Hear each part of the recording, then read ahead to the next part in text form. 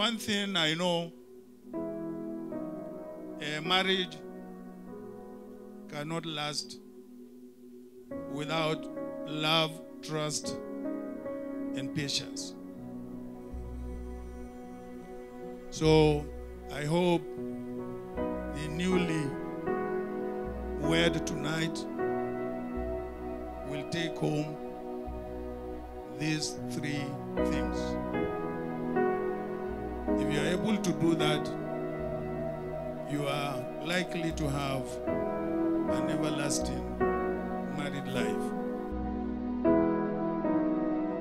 I'm so happy and honored to be here today in Nigeria to celebrate Aisha's special moments in life. Inshallah, she will have a blessed home and a blessed marriage. Huzaifa, you're so lucky to have Aisha as your wife, and I'm sure that you guys will live a happy life. I love you so much, Aisha.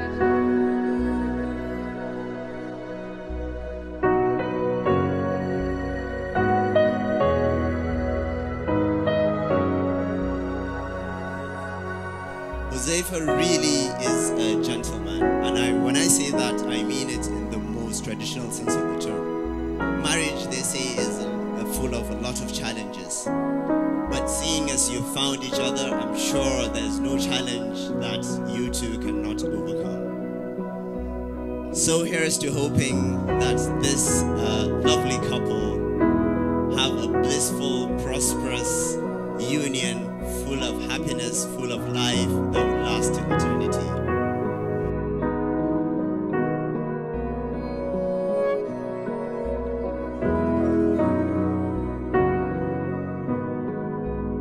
Aisha is such an amazing soul, mashallah. She's a beautiful person both inside out. Very selfless, always putting people first before herself. And all of us here can testify to that. She's one of the kindest and most humble people I've come across, and she has a heart as pure as gold. She's very nurturing, that's why I refer to her as my big sister. As I've earlier mentioned, Aisha and I have been friends for over a decade, and through the years we've laughed a lot, cried a lot, and we've also had so many amazing memories together. She has always had my back and has seen the best in me, even at my worst, and encouraged me to be the better version of myself. I'm truly blessed to have found a sister and a friend in you, Aisha.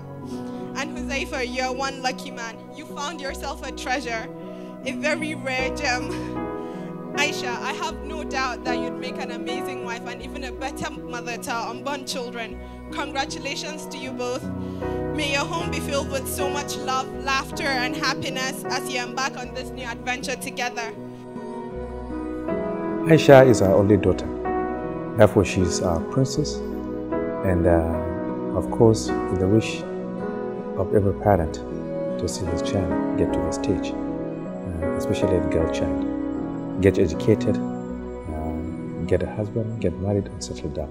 It gladdens my heart to see my little daughter, even though there's a lot of pain seeing her go. But we know this is an institution created by Allah subhanahu wa ta'ala. And that is an institution through which all of us were brought into this world. So I wish her a very happy and successful married life. And I wish her, a wonderful and great children and great family life.